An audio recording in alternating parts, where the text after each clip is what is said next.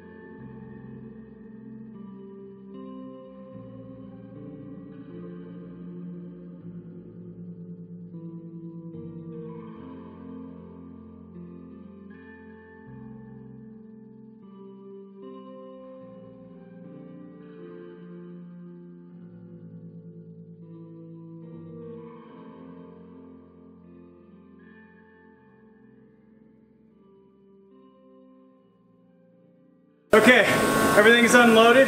See, there's quite a bit. All of this metal is for the belly bay door, the belly bay itself, the belly bay structure. We've got some pretty heavy duty steel here and aluminum. The steel, and the reason it's so heavy is because we're going to be putting the digester and everything down in the belly bay. So it's got to be rigid, it's got to be strong, it's got to be tough to be able to hold that much weight. So that's why we got the I-beams, that's why we got some pretty big metal here. So, whew! I'm steaming everywhere. Let me take off my hat. I think I'm steaming on my head. Good workout. So I'm happy to see this all here. We got the heater going. It's already starting to dry out. Metal really wasn't in that bad a shape from yesterday's trip in, but I do expect it to get some rust on it, so we'll have to clean that all up when we get in the process. I think that's about it for this video. Thanks for following along. I hope you enjoyed it. If you did, be sure to give us a thumbs up and hit subscribe, ring that little bell. And don't forget you can follow us on Facebook, Twitter, and on Patreon. In the meantime, I gotta go get some tools. This is The Real Martian, out.